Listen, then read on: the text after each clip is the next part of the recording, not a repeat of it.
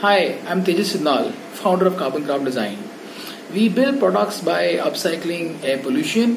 The first product that we've come out with is carbon tile, which is made out of carbon emissions.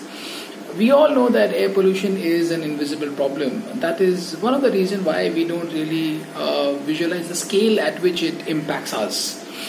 The building and the construction industry is responsible for 39% of the energy related carbon emissions. With that, what we do at Carbon Craft Design is we build scalable solutions with the help of architects and engineers in our team. There are two problems with air pollution. One is how do you capture it? Second is what do you do with it?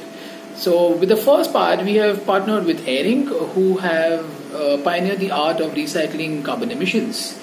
They capture, collect and process, and then they give it to us. We then work with this captured carbon emissions and build various building materials. The first building material is carbon tile. Why we chose tile was also for the reason that it's a basic sort of a building material which is used in every house. It has a sense of commercial scalability and a value of design added to it. While we were looking at how do we build this tile, we came across a certain craft which is almost 200 years old. So we wanted to use the local craftsmen and help them thrive and build this local community around building this craft.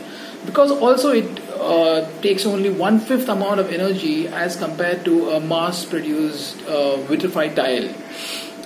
One carbon tile is equal to 1 day of clean air for a person. That's the impact that it creates. What I also want to end on a note is a quote by Janine Benyus when she says that the city and the forest are functionally indistinguishable. That is when we know that we have attained sustainability. I find it extremely true because we are also one of the species on this planet and we can't dominate the other.